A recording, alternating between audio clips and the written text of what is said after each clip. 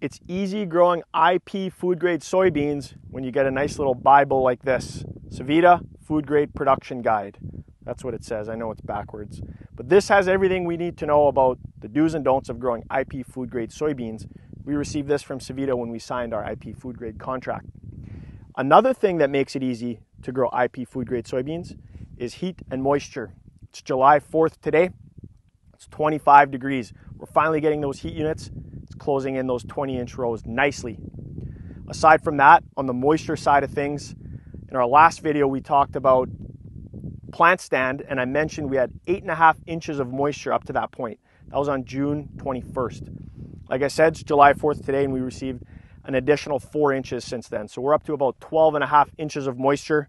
We're setting ourselves up for a really good bean year if, things stay status quo. I wanted to bring you guys along the Weed Scout. However, it's a little too wet for that. And we did already spray this field about 10 days ago.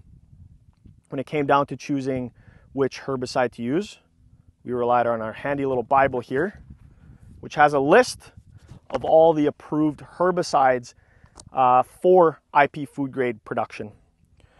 There were some thistles, there were some grasses, some buckwheat. That wasn't the main concern. There was a lot of these pesky weeds, some volunteer canola.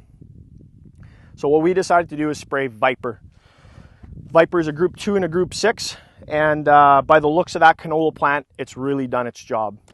So now we're waiting for this canopy to close off. We may come back with another round of herbicide. We're not sure yet, depends how things go. We'll keep you posted on that.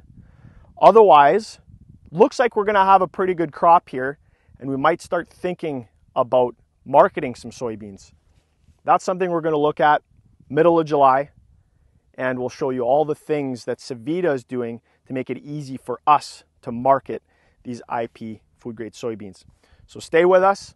Like I said, it's easy money growing IP soybeans.